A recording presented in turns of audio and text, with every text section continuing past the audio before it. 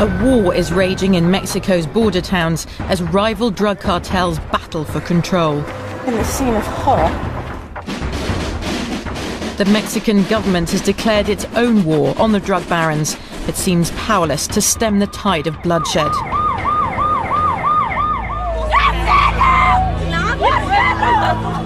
The drug gangs here are as heavily armed as the security forces. Not in a million years would I expect to find something like this here in Mexico. People come here on holiday. Thousands have died or simply disappeared, mourned by their families. I need to know what happened with my son. It's all about supplying thousands of tons of cocaine and cannabis to the United States. This is the man behind much of the violence.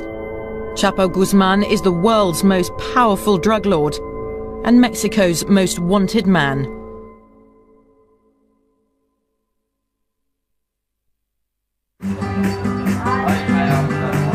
Welcome to Tijuana, tequila, sexo, marijuana. Welcome to Tijuana. This is Tijuana, Mexico's most notorious border town. For decades, it was a magnet for American tourists seeking easy, seedy pleasures away from home. But tourists no longer feel welcome here. It wasn't long before I saw why.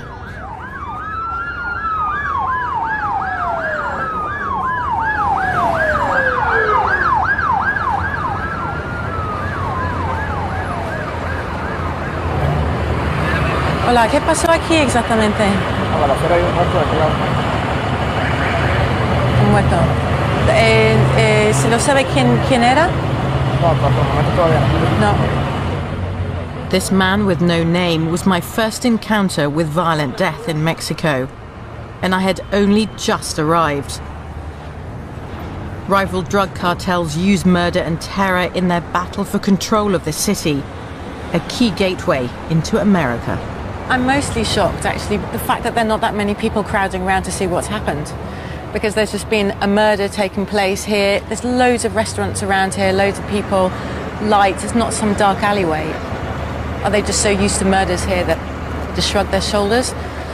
Or is it an indication of how violent this city really is, that people don't want to come anywhere near, they don't want to be seen on the scene?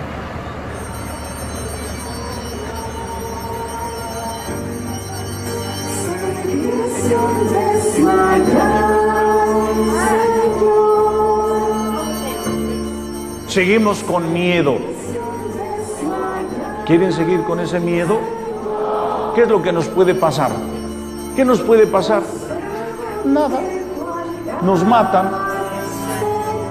This is a deeply religious country, but it's also a society gripped by fear. Executions and kidnaps are daily events in Mexico's border towns, where every parish is mourning its dead. Most crimes go unpunished, and those affected are often too scared to even talk. Los pecados. Espero la resurrección de los muertos y la vida del mundo futuro. Amén. Feeling abandoned by the authorities, many find strength in their faith. ¿Están dispuestos a luchar? Que viva mi Cristo, que viva mi Rey, que impere doquiera, triunfante su ley.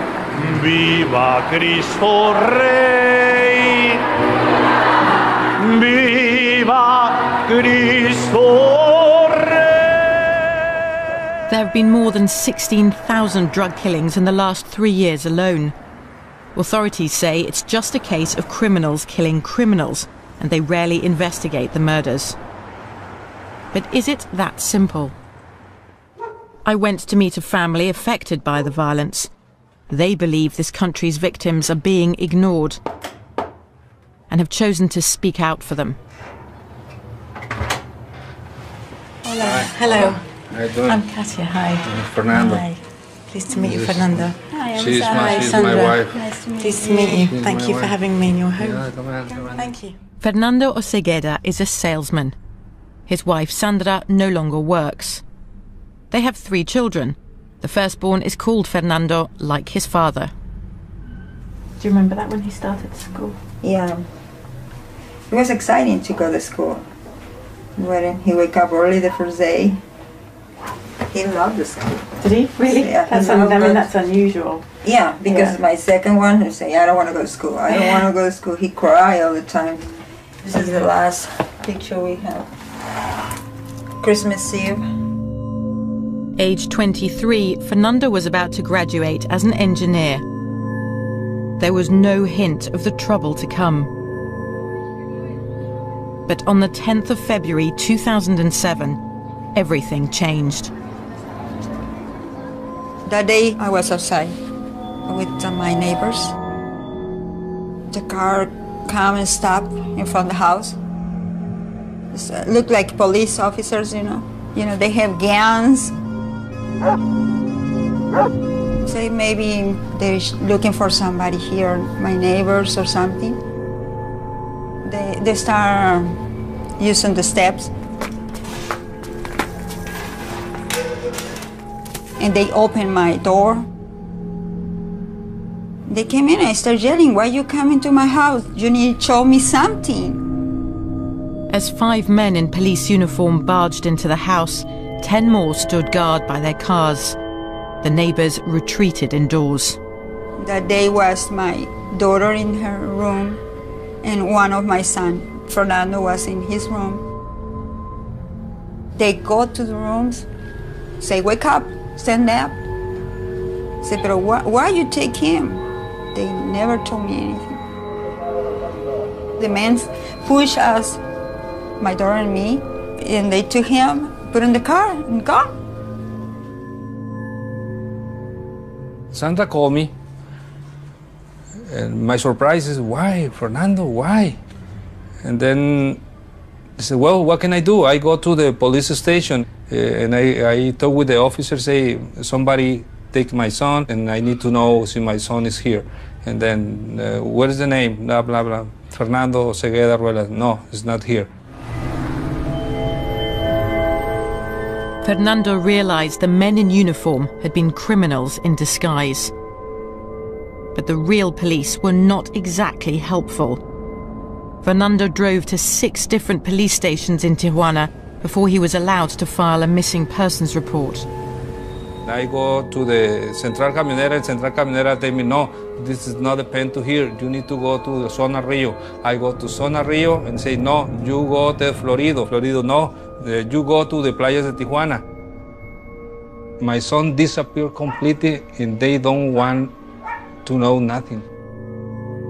Fernando headed home, hoping the people who'd taken his son would get in touch.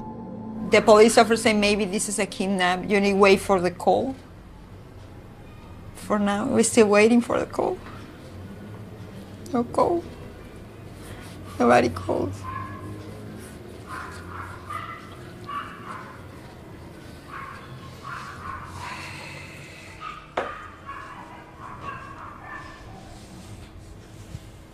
Nobody called.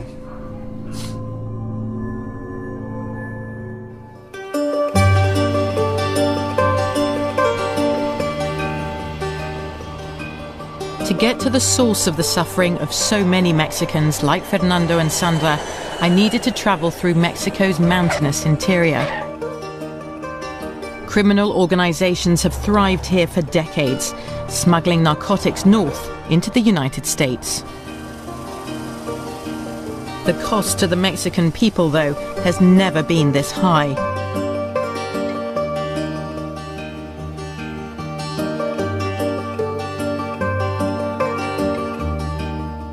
The public brutality of the killings has terrorized whole communities.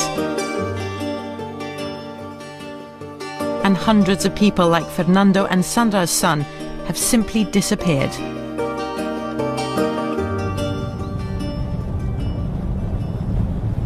I traveled 900 miles south of Tijuana to a rarely visited part of the country, the state of Sinaloa. It's here that Mexico's drug trade was born, on the lush tropical mountains of the Sierra Madre. Well, it's dusty. But it's also dangerous. There is no way we'd be able to travel through this country in or outside a car without coming with the army. This is the realm of the powerful Sinaloa drug cartel. Ambushes are not uncommon. Mexico is one of the biggest producers of marijuana in the world, and it's here that most of it is grown. The Mexican army took me on the marijuana trail. I'd like to say we can smell our way, but it's not quite true. I think we have about half an hour of this. At least I got rid of the heavy flak jacket. The army says we're in safe hands now. They say they've secured the area. The soldiers had recently discovered 5 hectares of cannabis plantations. To reach the fields meant a long and humid trek.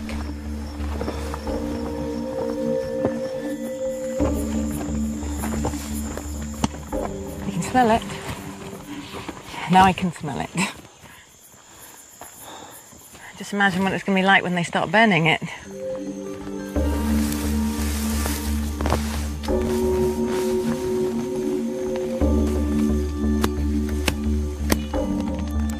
The Mexican army says it burnt hundreds of tons of marijuana last year. Yet more than 60% of the drug cartel's annual revenue, or an estimated $8 billion, is thought to come from sales of marijuana to the United States. You're eradicating, but there's still so many drugs being grown here in Mexico. En muchos de los casos, pues no alcanzamos a destruir todas las drogas. Y no a todos los rincones y a todos los puntos con los efectivos que tenemos podemos llegar. Hacemos nuestro mejor esfuerzo, erradicamos un gran número de plantíos, un gran número de hectáreas, pero faltan algunas que no alcanzamos a erradicar y son las que cosechan y son las que llegan a los consumidores.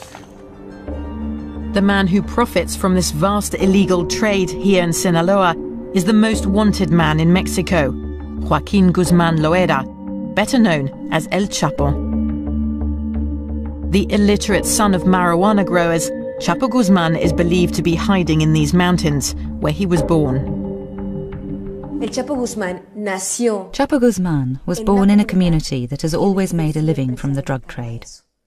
You need to understand this to understand why Chapo would enter this business when he was a child.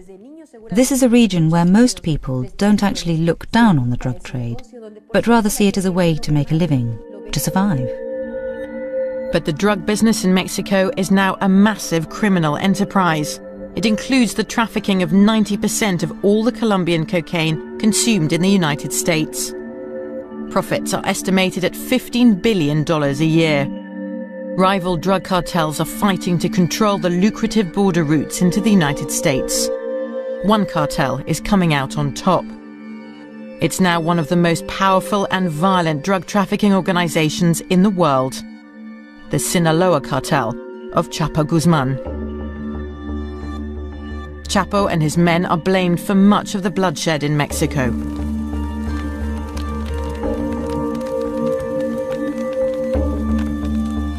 To get rid of the drug trade in Mexico, you need to get rid of the bosses, right? And you've got the big boss, Chapo Guzmán, who comes from here. Yo le digo lo que yo considero, ¿sí? Y el avance que tenemos constantemente y el trabajo que hacemos con constancia, esfuerzo y determinación. ¿Y Chapo Guzmán dónde está? No lo sé. ¿Usted tuvo la experiencia de estar cerca de él o con llamadas que nunca, puede ser en... Nunca. Y no sabemos exactamente dónde se encuentra. Do you think he is here? No lo sé. Do you think you'll find him? You really find him? ¿Lo encontrará? Estimo que sí. Sí. Bueno, mucho gusto. Gracias. Mucho gusto. General. Hasta luego. Hasta luego. Joaquín lo era, lo es y será.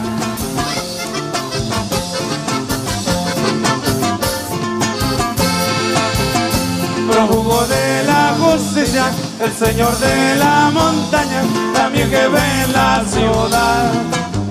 At a nightclub in Sinaloa's capital, Culiacán, Chapo Guzmán is celebrated in song. This one is called The Lord of the Mountain. It's a narco corrido, a traditional ballad about the lives and exploits of Mexico's drug lords. In this corrido, Chapo Guzmán is a folk hero. Muchos limpian caminos por donde Joaquín transita, Colombia y México admiran. Drug traffickers pay bands in Sinaloa and all over the country to compose corridos about them. Songs that defend them, glorify them and say they're very brave. Javier Valdez is a well-known newspaper columnist in Culiacán. He's also a vocal critic of Sinaloa's drug culture. De corrido no traes, ¿verdad? Sí, cómo no. ¿Quieres corridos? No, quería preguntar solamente. Gracias. When we talk about like the drug traffickers and the drug lords, I mean, Chapo Guzmán is your drug lord, the drug lord of Culiacán.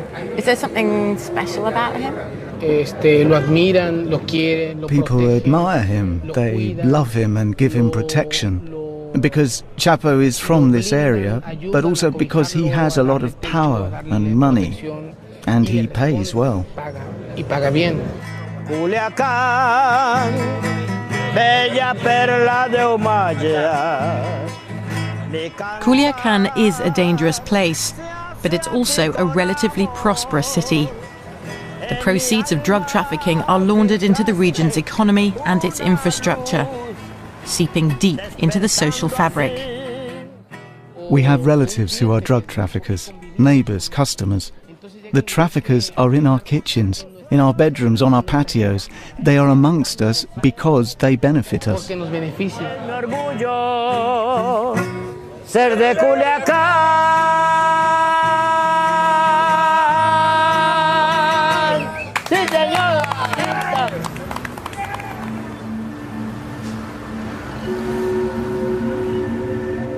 Not everyone in Mexico is doing well. Far from it. The country is experiencing a deep recession. 40% of people here still live in poverty.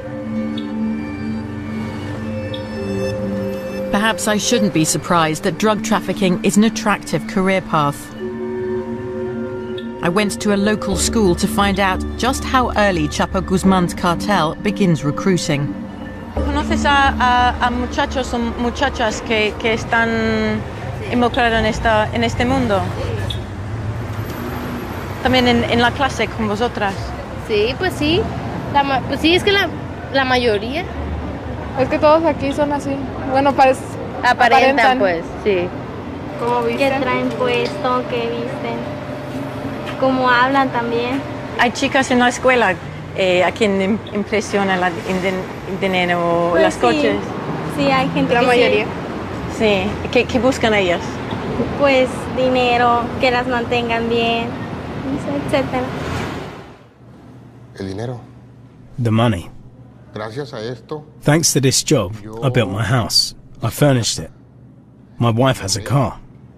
Luis Navarez used to be a teacher. He was recently jailed for driving a lorry packed with marijuana from Sinaloa up to the US border, something he'd been doing for 20 years. ¿Por qué? Porque con un sueldo de maestro. Why? Because on a teacher's salary, you lack many things.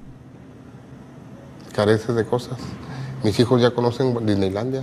My sons have been to Disneyland in Los Angeles, to Universal Studios, to SeaWorld. Pero has perdido años de tu vida acá. Sí. Yes, I've lost years of my life, but I earned a lot. When I come out, I won't ever have to work again. It's a vicious circle. While the drug trade provides an income for many Mexicans, the chaos and the violence it brings are destroying the legitimate economies of the country's border towns. So sad to say because it's my city, and this used to be a boom street, and now it's a ghost street. Most of the business in this street are now closed. Look, this is closed, that is closed, that one is for rent.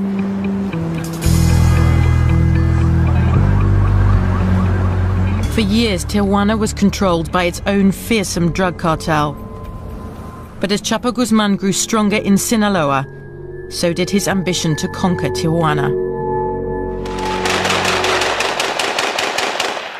The ongoing conflict recently erupted into the worst turf war this city has ever seen.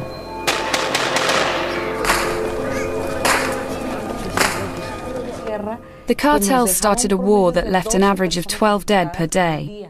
At times, all of them at once in the same place. Sometimes they would find 5 decapitated bodies here, 1 dismembered body there. It was horrible. Journalists are also caught up in the violence. Mexico is the world's most dangerous country for reporters after Iraq.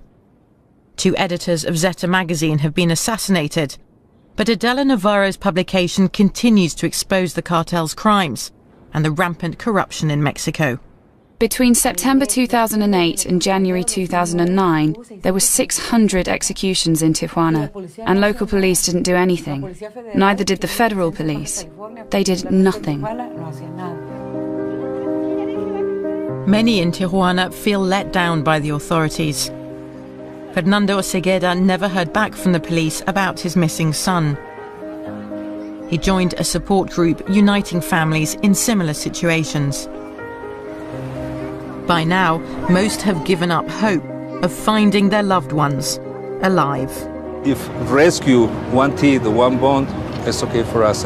And we go to the cemetery and put the body and the church and pray, but we have one place to go to pray to my son. This is the same case to everybody, people here. 2 years after Fernando's son was abducted, a high-profile arrest appeared to be a breakthrough in the case.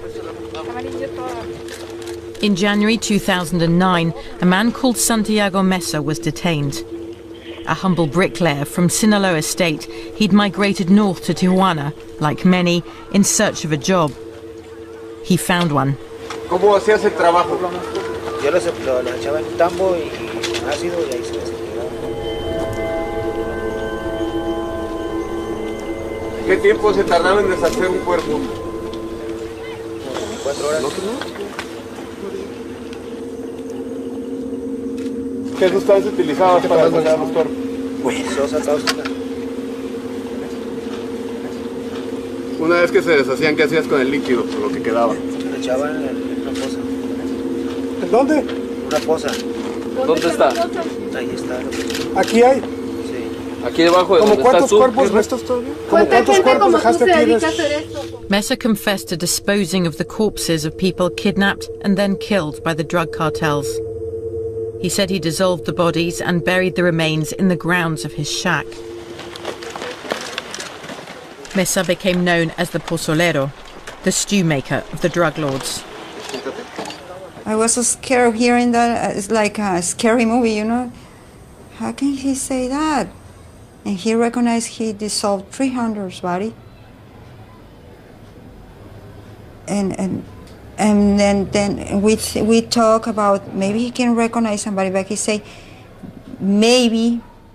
It's incredible, but the most people renew the hope, because in this time we need to know what's up with Fernando or the other people. Fernando stepped up his protests, calling on the authorities to interrogate the stew maker about the identities of people he'd dissolved in acid. En ese comando también ve este niño, Enrique Osuna. Son de la señora. Fernando Osegueda, el secretario de dicho organismo, un respiro a tantas familias afectadas por este mal. Y por último, si Santiago Mesa ya reconoció a alguna persona, si Santiago Mesa, ¿cuáles fueron sus declaraciones? Y pues tener respuestas. Eso venimos a traer respuestas. ¿Está confirmada esa audiencia con el procurador? ¿Cómo es posible que esto ocurra en México? El pozolero, quien sea su similar en este momento en Baja California, las desintegra en sosa cáustica. Ese es el país en el que vivimos. Así están las cosas, señor presidente Calderón. 1:27. Santiago Mesa confessed to having worked for years for the Tijuana cartel. But lately, he'd switched sides in Mexico's drug wars and begun plying his macabre trade for the men from Sinaloa, led by Chapo Guzmán. It's the latest gruesome episode in a long-running turf war. Back in 1993, Chapo's first attempt to control Tijuana failed dramatically when a shootout with his rivals claimed an eminent victim. A top Mexican cardinal was killed in the crossfire. The Mexican government came under huge pressure to act, and Chapo Guzmán was arrested. These were the first images Mexican people saw of him. A diminutive man who described himself as a farmer.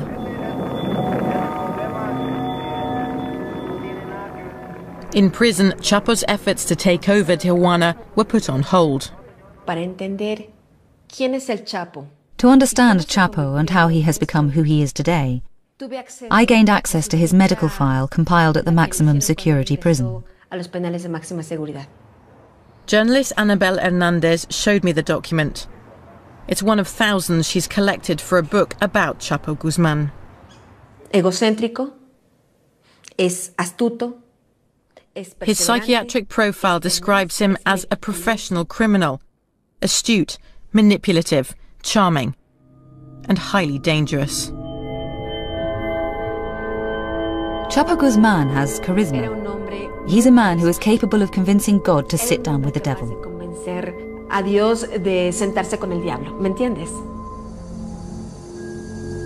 These skills were soon put to good use. In January 2001, Chapo Guzmán escaped from his maximum security prison cell. The official version is that he was smuggled out in a laundry cart. Presumably, I mean, CCTV cameras, I mean, they must have been everywhere. There's nothing? No haya habido ni una sola imagen. Nothing. There's not one single picture of when he escaped. Not one. He simply disappeared from a maximum security prison. If you ask me what I think, it needed to have been somebody very high up who could have authorized Chapo Guzmán's escape. I don't imagine it could have been any other way. The escape marked the beginning of the Chapo Guzmán legend. The US government offered a $5 million reward for the capture of a man who now appeared so powerful that the Mexican state couldn't touch him.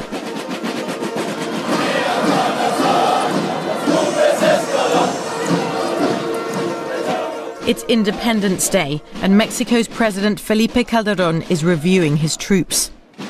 Since taking office in 2006, Calderón has declared war on the drug cartels and deployed 50,000 soldiers and federal police in the country's drug hotspots. This attempt to restore the rule of law by armed force has seen an upsurge in violence. But the government defends its policy. There is no historical precedent for the effort being made in Mexico today. What we have done in number of arrests, the seizure of money and drugs, the drug bosses we have captured, has no precedent in the world. Not everyone agrees. They're talking about thousands of captures, but only 2% of those captures wind up with a final ruling establishing a guilty verdict. So you just do not have an effective repression. That's it. You don't have a real dismantling of the economic base of organized crime hidden within the legal economy of Mexico, where 78% of the GDP sectors of the legal economy have been infiltrated by organized crime.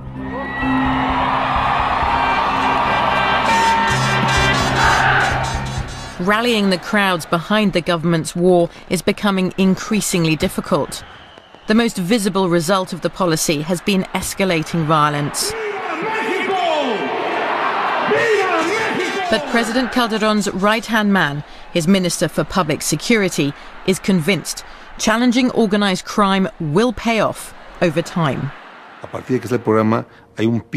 There is always a peak of violence at first.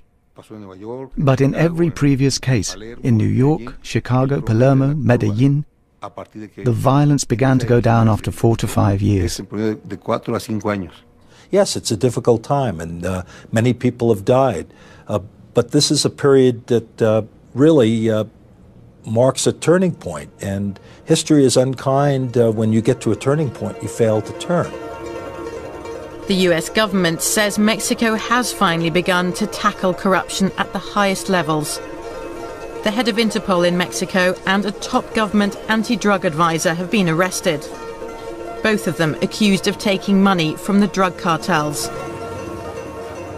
But those who refuse to take bribes have more to fear than prison. Plata o plomo, say Mexicans, silver or lead.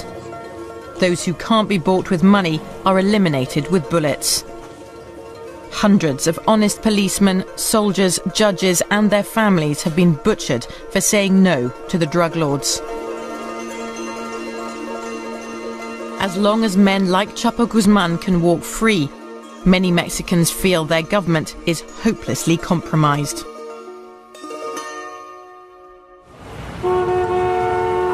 Ciudad Juárez, a desert city on the border with Texas. This is the ultimate trading post between Mexico and the United States. It's also the jewel in the crown of Mexico's drug trafficking. Chapo Guzmán is fighting to rule here too. The result is hell on earth.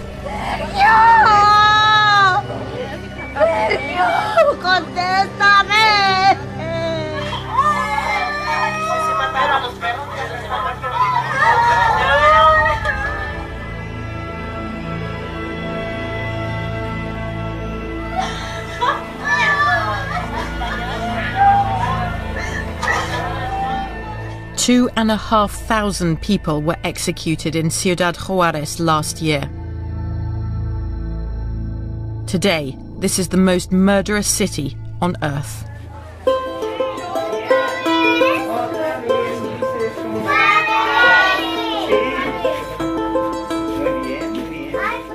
The drug war in Juárez has thrown up an unlikely hero. A softly spoken law professor, José Reyes was elected mayor 2 years ago. Ever since, he's been on a mission to win people's trust. Reyes, I'm Cassie Adler from the BBC. How are you? Nice to meet you. Nice to meet you. As soon as he took office, the mayor discovered that corruption was endemic in the local police force. The operational chief of the police that was there before I came in was stopped going into the United States with a ton of marijuana. He was the #2 guy in the police department, and he was stopped crossing a ton of marijuana himself. Immediately, right the day I came in, I fired all of the heads. Everybody who's a head of the police department was out that day. Half the Juárez police force was found to be corrupt and dismissed. Dozens of city officials involved in the purge were murdered in retaliation. The mayor's life remains under threat. And some of the killings were done by police officers. Imagine half of the police department being involved in something like that. With only 800 officers left, the mayor launched a huge recruitment drive to give Juárez a new police force free from corruption. I wanted to meet one of the mayor's police cadets, but not many were prepared to be interviewed on camera. Eventually, we found one brave enough to do so. Oh, wow. Como Charlie's Angels. No? Ya sé. Blanca del Rio is a young mother of 3. No tengo miedo. Me lo pregunta mi mamá, ¿tienes miedo? Y así como se lo contesta a usted, ahí sí se lo contesto a ella. No tengo miedo. No corrompirnos o no ser corruptos. Esa es nuestra meta, llegar a ser unos buenos policías, que eso es lo que queremos. Blanca's father was also a policeman. He was murdered on duty 20 years ago, leaving her mother alone with 9 children. Sí me da miedo, pero es un gusto de ella, como dice ella, pues desde chica tenía 18, 16 y yo quiero ser policía, yo quiero ser policía. ¿Qué piensas tú, Cristian? ¿Tienes opinión? Está muy bien. ¿Estás orgulloso de tu mamá? ¿Estás orgulloso de tu mamá? Tiene mucho coraje. Christian knows far more about the dangers of Juárez than any 6-year-old should. When his father opened a new shop, the cartels demanded protection money. Entonces a él le pidieron cierta cantidad, no la pudo reunir y al momento que la reunió, pues ya se le había vencido el plazo, fue por eso que... De hecho, el niño estaba ahí con él cuando pasó eso, se lo había llevado una semana. Blanca's husband was murdered in front of their son, Christian. It happened only 2 months ago.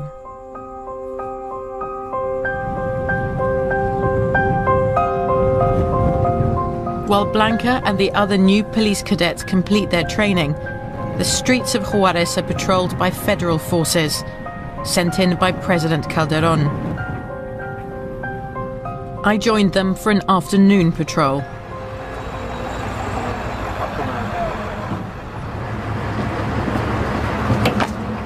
¿Dónde está? Ahí enfrente. No cruzamos. Apparently the execution took place inside that petrol station. You can see inside the police cars on the crime scene they've got masks on, because for them it's a matter of life and death, and you know, people recognise them, the wrong people know where they are. That can cost them their lives or put their families' lives in danger. A man has been shot in the centre of town, in broad daylight. There should be plenty of witnesses. But people here rarely talk to the police.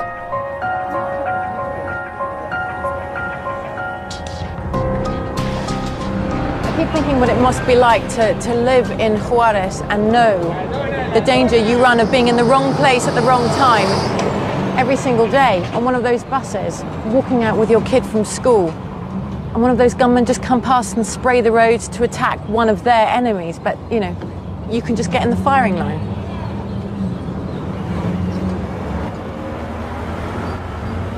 Soon our patrol receives another call.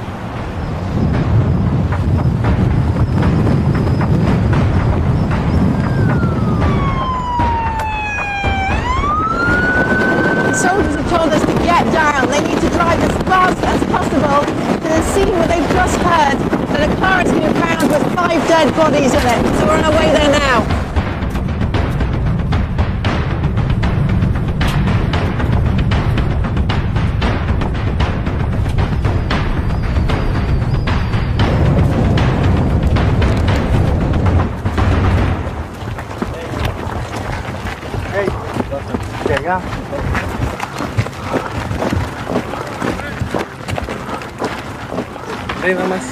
There's police and soldiers all around the car, bullet holes all through the windscreen and blood spattered all over the windscreen.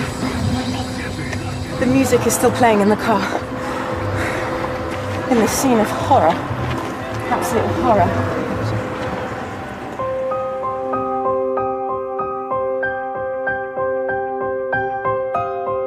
These young men were all wearing similar badges. They were probably factory workers going home after their shift. It's hard to believe that each one of them was an intended target, and that this is a war with no innocent victims. What just makes this whole scene so surreal is, you know, you've got this horror scene, and just over there, so close by, that's the United States over that fence. You've got US custom officials looking on at the mess that Mexico's in.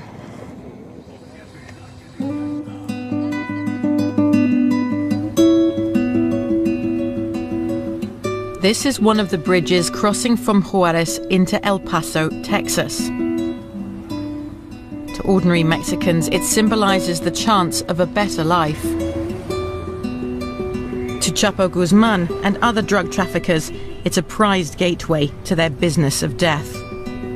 Across the border from Mexico is the world's largest consumer of drugs, America. Where have you found drugs in cars that have been inspected? It would probably be a safer question for you to ask, where haven't we found drugs? Your fender panels, your door panels, your roof, very drive shaft. We found it in intake manifolds on the engines, air cleaners, in the tires. So where we haven't found it, I think maybe where you put the key in the ignition. How many drugs have you seized? This year, unofficially right now, we're over 60 tons of marijuana. That you seized right here? That's the total for the port. I don't have my cocaine and heroin numbers, but it's quite a bit, significantly less than that. And some methamphetamines and again, some pills.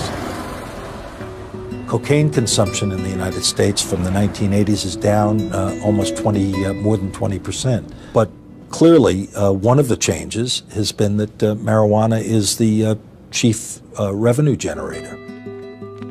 Prohibition is what makes marijuana so valuable. Many argue legalization would halve the Mexican cartel's profits overnight.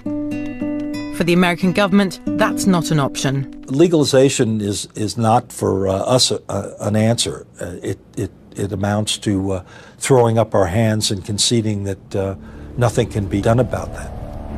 The United States says it's helping Mexico with enhanced border cooperation and intelligence.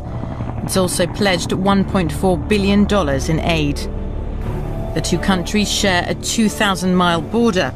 There's fears the violence could spread into America. Yet less than a mile from deadly Ciudad Juarez, El Paso, Texas, remains one of the safest cities in the US. It's also one of the best armed. Whereas in Mexico, gun ownership is illegal, here in the United States, it's a right enshrined in law. Weapons are easily available in shops and gun shows across the country. That's a Russian Moise Gayan. Have you seen Enemy at the Gates, the movie? That's the gun. How much? $3.95. I'll tell you what, if you buy the ammo for $3.90, I'll throw in the gun. All you have to do is look at Mexico. When people criticize our nation for our views on guns, look at Mexico and they're all enslaved and none of them have guns. But couldn't you say that in Mexico, because there are so many illegal weapons flushing about, that's what's But the illegal weapons, the illegal weapons are in the hands of criminals, not us. Every time they pass a law, it hurts law-abiding people. It doesn't hurt criminals. Criminals don't care. To buy a gun from a licensed dealer in the US, you need a background check. But once the weapon is legally purchased, its owner can resell it, lose it, or simply give it to someone, without having to declare anything. Mexican criminals exploit this and use frontmen to buy weapons on their behalf. Preventing guns from falling into the wrong hands is a tall order. We went to meet the US agents who try to do just that. A number of firearms that have either been seized as evidence, seized for forfeiture, abandoned, that we've come across in many different cases, many different ways. So when you see sort of multiple homicides in places like Ciudad Juarez, this is the kind of weapon that's going to be used? This will be one of them. Also, you may have, this is probably one of the most popular firearms that's seized in Mexico. What is it? By organized crime. This is an AK-47. When weapons like this are seized in Mexico, their serial number is sent to the US for further investigation. How many of those traced firearms found inside Mexico are coming from the United States? Well, I believe the statistic right now is right at about 90%. 90% of the thousands of traced weapons linked to Mexican drug cartels come from the US, in all shapes and sizes. This was the big ticket item, was a 50 caliber rifle. Now, a 50 caliber rifle is a firearm. Wow. That has the ability to penetrate armored vehicles or walls on houses or whatever. Was it here in El Paso that it was bought? Yes, yes. It was purchased here in El Paso.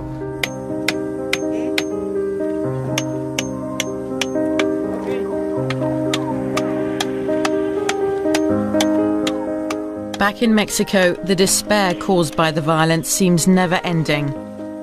Fernando Cegueda is still looking for his missing son. With other families of the disappeared, he's staging a protest outside Tijuana's most notorious crime scene. The man known as the stew maker confessed to dissolving corpses here, but the authorities told families there's no trace of their loved ones. We went to that place and we didn't find nothing. really found some kind of indicios, quiero decir en español. I would like to say this word in English. Indicios is an elements. We didn't find no one. Evidence? Evidence. We don't find evidence. Yeah. We were told a gelatinous substance was found here, but that it was so acidic that any DNA evidence was destroyed. Fernando doesn't believe it. Que sí existen y que están en ese lugar. Entonces hay que venir a escarbar ahí y eso a lo mejor lo vamos a hacer nosotros. Como le digo, quizás vamos a terminar en la cárcel, pero esta puerta la vamos a tirar y vamos a meternos allá a aquella esquina y con picos y palas vamos a hacer el trabajo que la autoridad federal debió haber hecho hace mucho tiempo. Está aquí para guiar el Espíritu de Dios está aquí. We have to put in context also that these people, people who disappear, at people who participate with criminals, is not common people. The people who are representing them, their sons or families, are collaborating with criminals. Mexico's dead and missing are tainted by suspicions of being linked to the drug world. Do you think it's possible? Sometimes I was thinking, when at that moment, say, okay, maybe. And start talking with everybody. Tell me the truth, please. Maybe he wasn't something wrong. I say, no, no, no. Even the bad boys, the real ones, wasn't, stealing cars or selling drugs, they told us. He's a good boy. We don't know why. Who actually do you see as victims? If you're saying that you think a lot of those who've been disappeared were involved in organized crime, do you not see them, therefore, as victims? No, claro que no, pero... No, of course I do. But we have to deal with the resources we have in Mexico. We have to be realistic about the possibilities available in the country. We have declared a war that has never been declared before.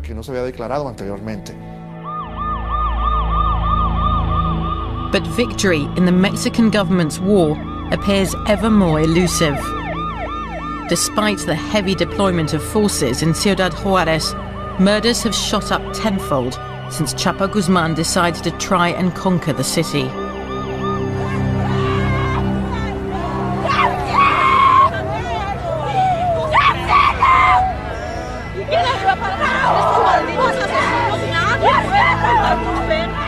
For ordinary Mexicans, the human cost of the drug war is intolerable. This is one victim whose innocence surely no one can dispute. Josiel Ramirez lived and went to school across the border in Texas. He'd come to Juarez for the day to see his father. He was deliberately shot in the head as he crawled out of his father's car, ambushed by gunmen. Josiel Ramirez was 7 years old.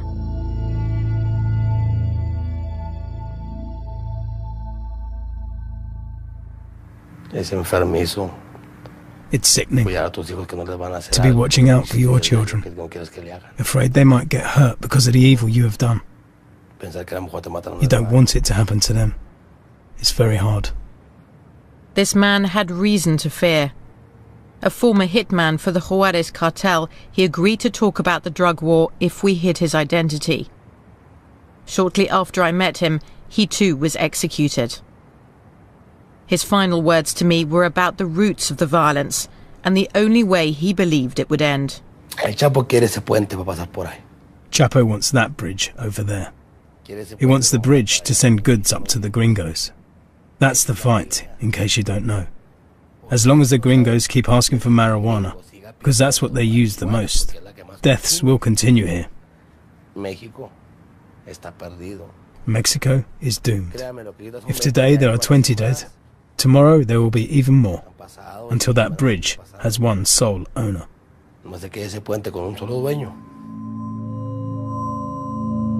If you're in the shoes of an average Mexican citizen, and you see that the government has huge levels of corruption, that the police have been infiltrated, that when you report a crime, you become not the victim, but you become the persecuted. And on top of that, you see a failed strategy that is being implemented. Very likely, first of all, you will start saying, Let's negotiate with organized crime groups. Let's just negotiate with this guy so the violence stops.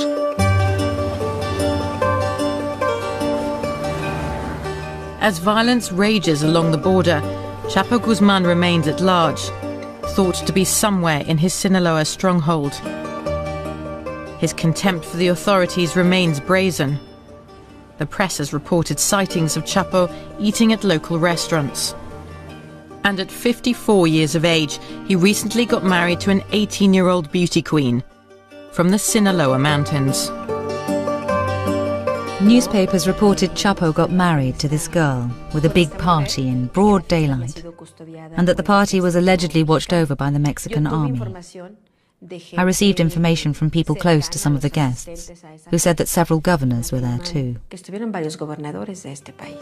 If that wasn't enough, the respected American business magazine Forbes estimated Chapo's fortune at $1 billion, and recently rated him the 41st most powerful man in the world.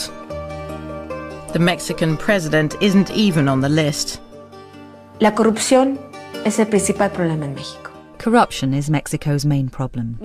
Until corruption is uprooted, there will be no end to poverty, impunity, kidnappings, and a number of problems my country suffers from.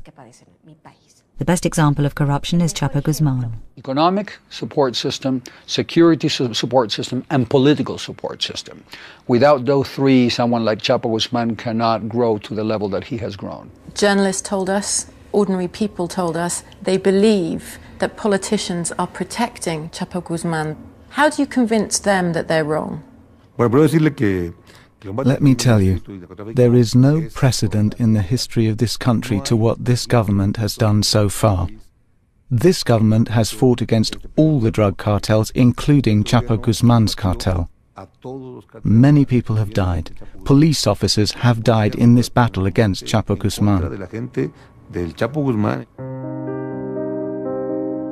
After weeks of witnessing Mexico's drug wars, I began seeing this country as a place haunted by ghosts.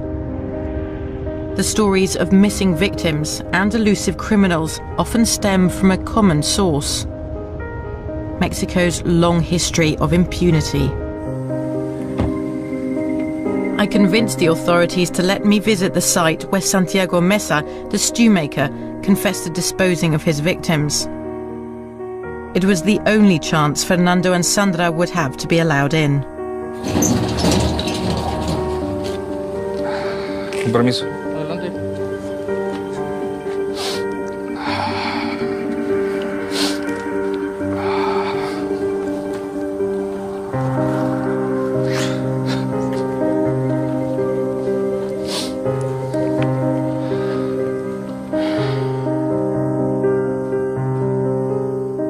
The authorities insist no identifiable human remains were ever found here.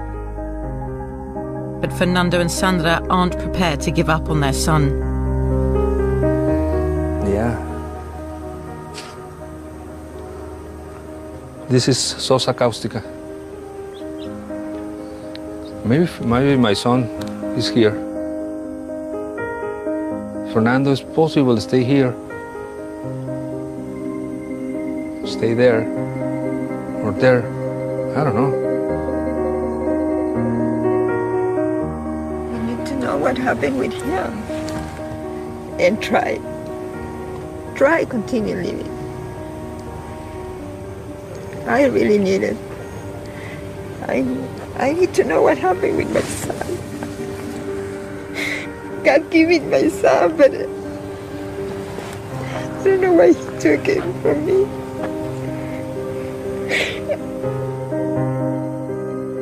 Soon it'll be 3 years since a young Mexican man was abducted.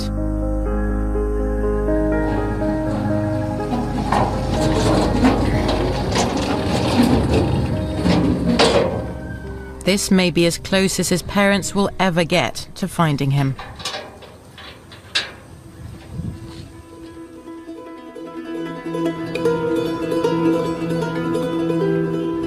In Ciudad Juárez, it's the eve of the graduation ceremony for over 1,000 new police cadets, brought in to replace their corrupt predecessors.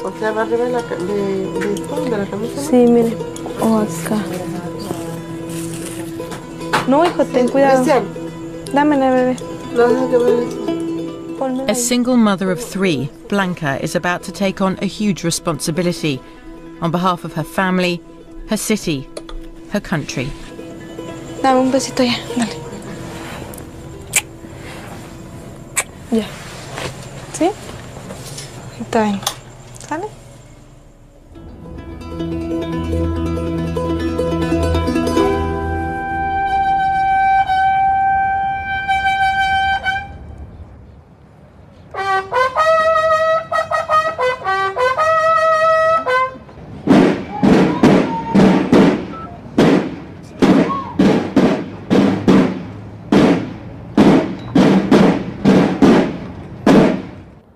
A partir de este día, cuando comiencen sus patrullajes, tengan siempre en cuenta que fueron preparados para representar a la ley, para ganar la lucha contra el mal y vencer cualquier tentación que los desvíe de su camino.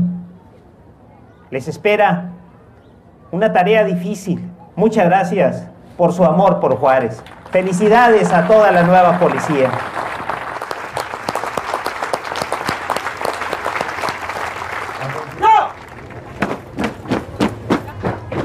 The mayor of Juárez has been waiting 2 years for this day. His hopes for the city and his personal legacy rest on these young men and women. Porte ese uniforme con mucho orgullo, ¿eh? Hágalo por el bien de Juárez. Muchas felicidades. Gracias. ¡Salud! ¡Ya! ¡Por flanco derecho! ¡Ya!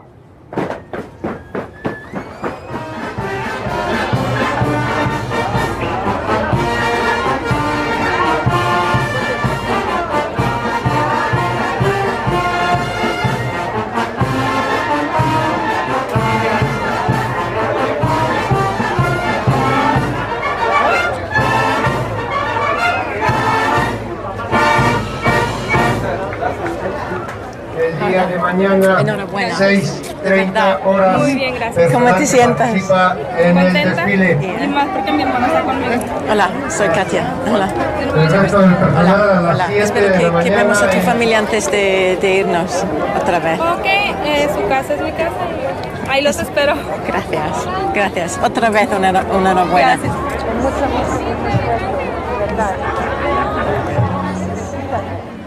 Gracias. Gracias. You know, today at the ceremony, watching not just the new policemen, but their families, mothers, fathers, and their children. It's the first time since we've been traveling in Mexico that you feel a sense of hope, or at least of wanting to hope. You know, that these guys really can bring peace to the streets of Juarez. That's what they're promising to do. And at the same time, hoping very, very, very much that with these little amount of training that people like Blanca have had, that they're not going to be lambs going to slaughter.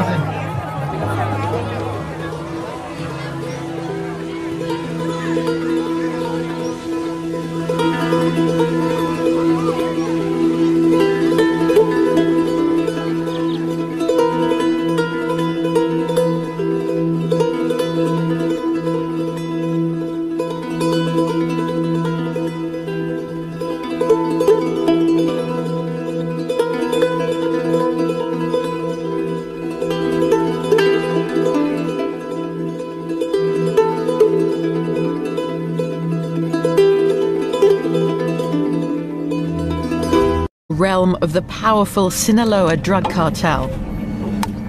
Ambushes are not uncommon. Mexico is one of the biggest producers of marijuana in the world, and it's here that most of it is grown. The Mexican army took me on the marijuana trail. I'd like to say we can smell our way, but it's not quite true. I think we have about half an hour of this. At least I got rid of the heavy flak jacket. The army says we're in safe hands now. They say they've secured the area. The soldiers had recently discovered 5 hectares of cannabis plantations. To reach the fields meant a long and humid trek.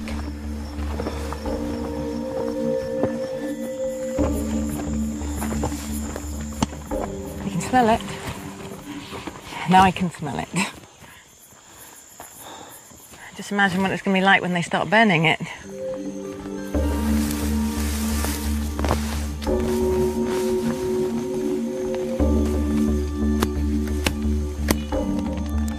The Mexican army says it burnt hundreds of tons of marijuana last year.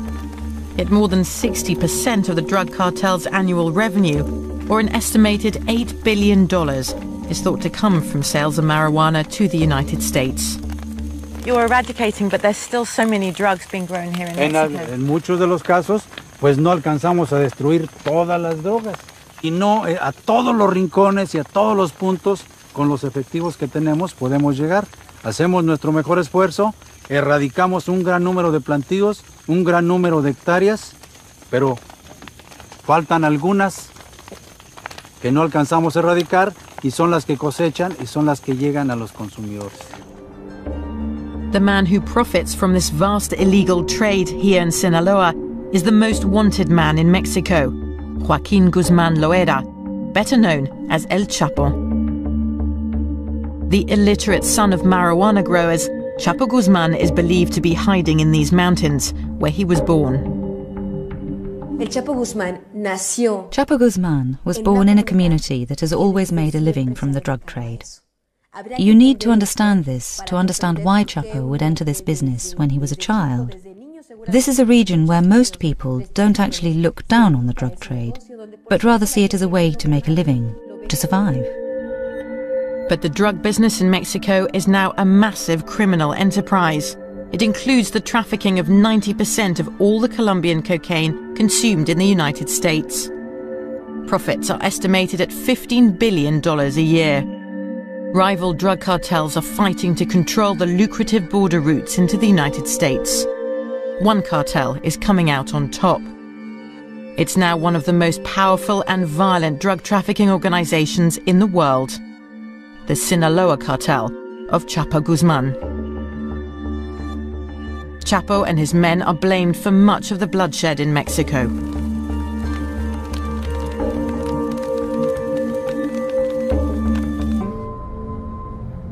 They go to the rooms, say, wake up, stand up. Say, but why you take him? They never told me anything. The men push us, my daughter and me, and they took him, put in the car, and gone. Sandra called me, and my surprise is, why, Fernando, why? And then I said, well, what can I do? I go to the police station, and I talk with the officer, say, somebody take my son, and I need to know if my son is here. And then, what is the name? Blah, blah, blah. Fernando Segueda Ruelas. No, it's not here. Fernando realized the men in uniform had been criminals in disguise. But the real police were not exactly helpful. Fernando drove to 6 different police stations in Tijuana before he was allowed to file a missing persons report. I go to the Central Camionera, and Central Camionera tell me, no, this is not a pen to here, you need to go to the Zona Rio. I go to Zona Rio and say, no, you go to Florido. Florido, no, you go to the playas de Tijuana. My son disappeared completely, and they don't want to know nothing. Fernando headed home, hoping the people who'd taken his son would get in touch. The police officer said, maybe this is a kidnap. You need to wait for the call. For now, we're still waiting for the call. No call. Nobody calls.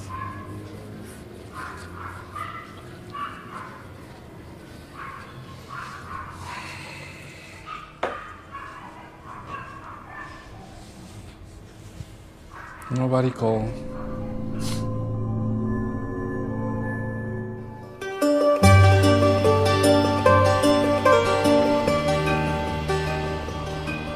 To get to the source of the suffering of so many Mexicans like Fernando and Sandra, I needed to travel through Mexico's mountainous interior. Criminal organizations have thrived here for decades, smuggling narcotics north into the United States. The cost to the Mexican people, though, has never been this high.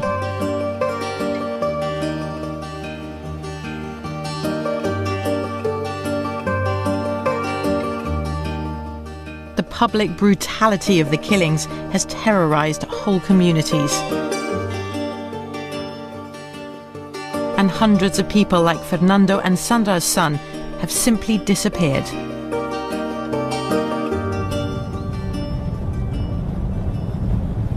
I travelled 900 miles south of Tijuana to a rarely visited part of the country, the state of Sinaloa. It's here that Mexico's drug trade was born, on the lush tropical mountains of the Sierra Madre. Well, it's dusty, but it's also dangerous. There is no way we'd be able to travel through this country in or outside a car without coming with the army. This is the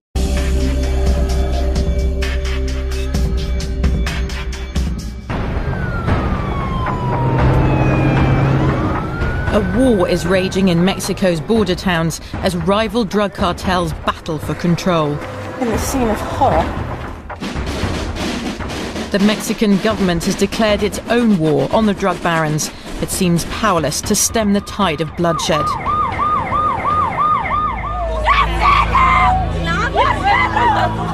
The drug gangs here are as heavily armed as the security forces. Not in a million years would I expect to find something like this here in Mexico. People come here on holiday. Thousands have died or simply disappeared, mourned by their families. I need to know what happened with my son.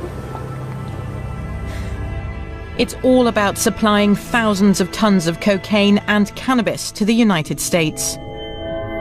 This is the man behind much of the violence.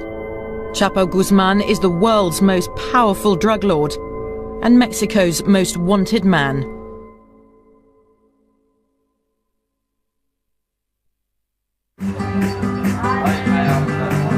Welcome to Tijuana, tequila, sexo, marijuana. Welcome to Tijuana. This is Tijuana, Mexico's most notorious border town. For decades, it was a magnet for American tourists seeking easy, seedy pleasures away from home. But tourists no longer feel welcome here. It wasn't long before I saw why.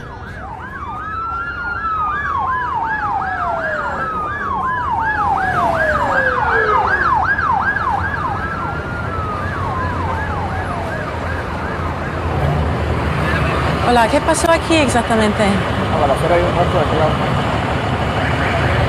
Un muerto. ¿Se lo sabe quién era? No, por el momento todavía no. This man with no name was my first encounter with violent death in Mexico, and I had only just arrived. Rival drug cartels use murder and terror in their battle for control of the city, a key gateway into America. I'm mostly shocked, actually, the fact that there are not that many people crowding around to see what's happened. Because there's just been a murder taking place here. There's loads of restaurants around here, loads of people, lights. It's not some dark alleyway. Are they just so used to murders here that they just shrug their shoulders? Or is it an indication of how violent this city really is, that people don't want to come anywhere near, they don't want to be seen on the scene?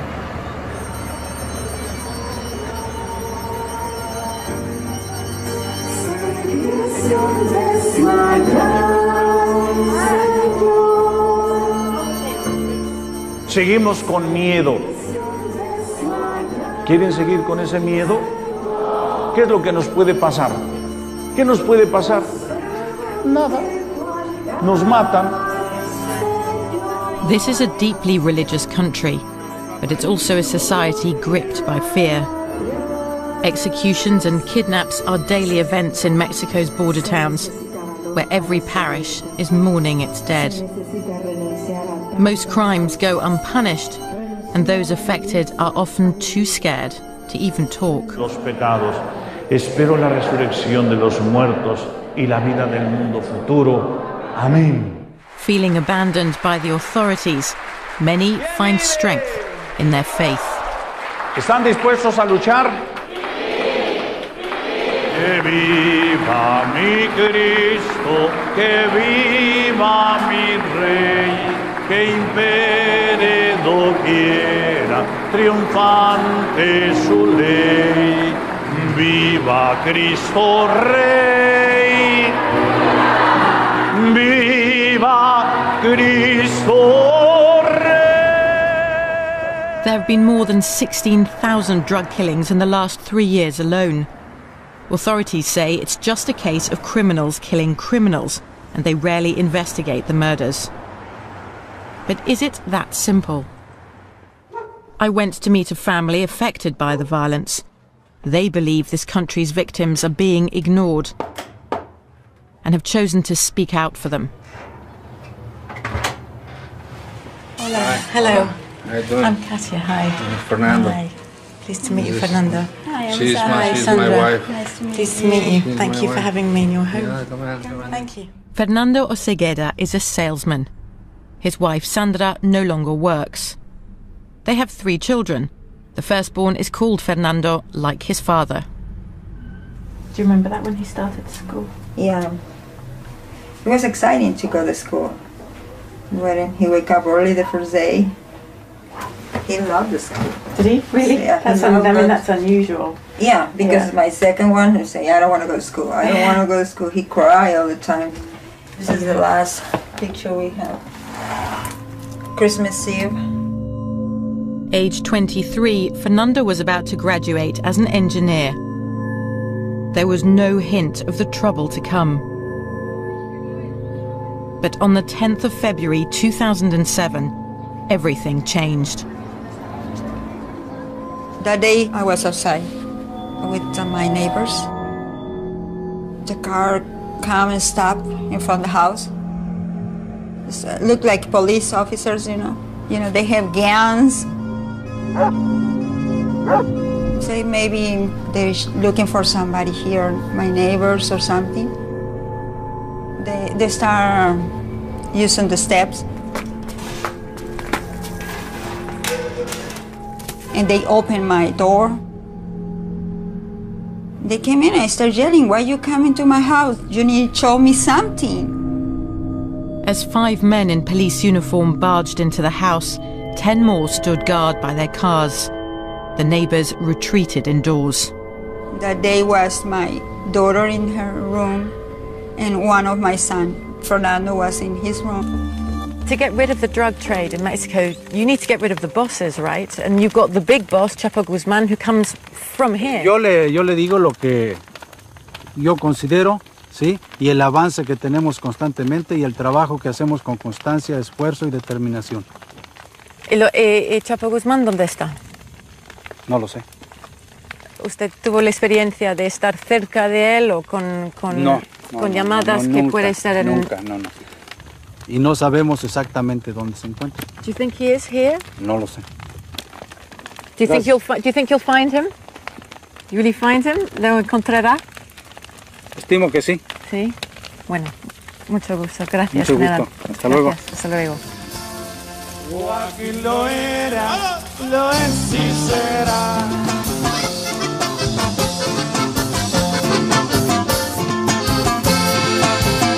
Prófugo de la justicia, el señor de la montaña, también que ve en la ciudad.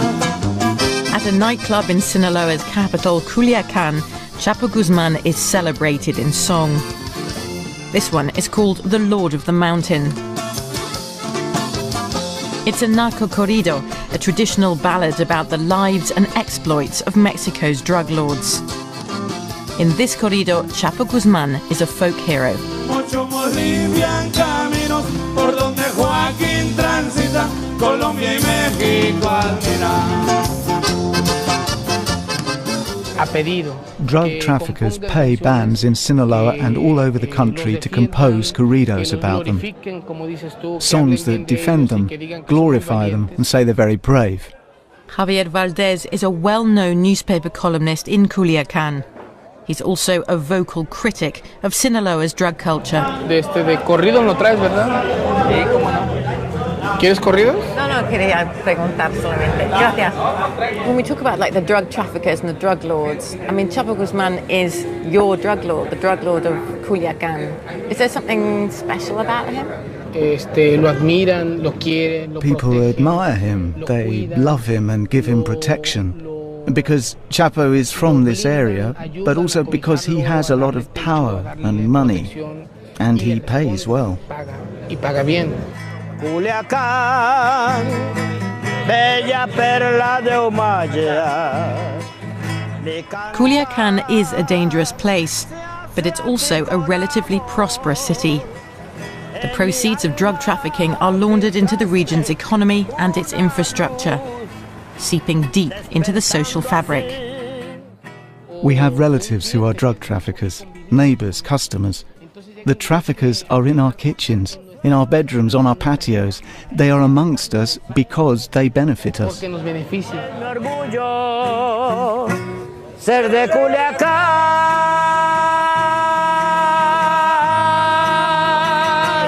Sí, señor.